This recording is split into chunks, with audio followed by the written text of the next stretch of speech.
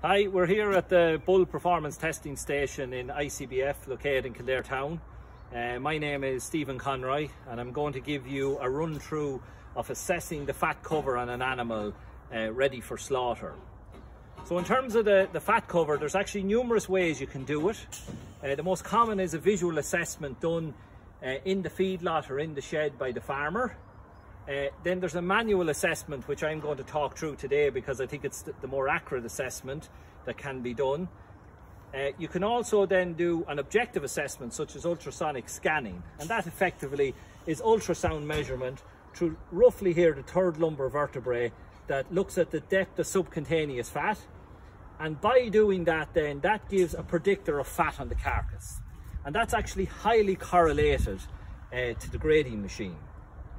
And then the fourth assessment you can do is based on your records, and that's an important one to always remember.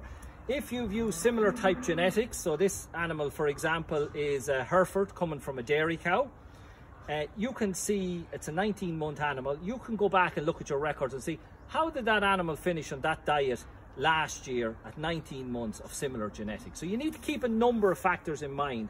And before I go through the assessment, another key point is fat can vary across the animal based on genetics and based on animals. So you have to look and assess a number of key areas. You can't just look to one area. So when assessing fat cover on an animal, another important area is to look at the ribs. So just go from behind the shoulder right down to the stomach or the hip bone. So what you do is you just get the flat of your hand and you move it along the ribs nice and gently. And if the animal is fit and has good fat cover, you'll feel it hitting the palm of your hand. You won't feel it again your fingers. So it'll be nice and smooth the whole way along. If you feel it over your fingers, then the animal is not fleshed enough. And one of the key things then to note then is afterwards is just have a feel of the animal's ribs. Just softly feel it. And if you can feel the ribs, it means the animal's not too far gone in terms of being over fleshed and hitting that 5 category in the fat score. When I'm here then, another thing you can do is just move your hand up to the line. So the line being from the hip bone to the shoulder. This is, there's 3 main cuts here. You have the strip line here along the top of the back. So this is the left strip line and the right strip line. And then under this then you have the fillet, and then you also have the cube roll. And these 3 cuts are 8% of the carcass weight when we kill out the animal, but they're actually 30% of its value. So they're 3 very important cuts here. In terms of the fat assessment, you can just put your hand here and feel the softness there, that subcutaneous fat. And there's a nice softness without being over soft. It's not a key area, but when you're at the ribs, you can also look at and have a nice feel of the line, get that feel there's a softness there. So the second area we're going to look at is the brisket, just in between the shoulders here. And one of the key things you're looking for is the fullness of the brisket. So you can see here it's hanging down. There's a lovely softness to it. So there's lovely soft fat in here. And in terms of it then, if this animal wasn't finished, this would be up tight to the animal. So you wouldn't be able to grab that fullness, and it'd be very tight along. It wouldn't be hanging down. So there's good fullness between the front shoulders of the animal. So there's definitely very good fat cover. So it's a very good sign the animal is fit for slaughter. So the third area we're going to look at is the flank.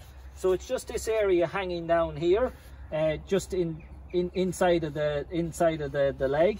So the most important thing is you can grab it. So if this animal wasn't fit for slaughter, this would be up tight. You wouldn't be able to hold on to this. Now, there's a nice softness here. It's not over soft. So it's telling me if the animal was over fat, you'd be feeling a lot of flesh here, a lot of heavy flesh.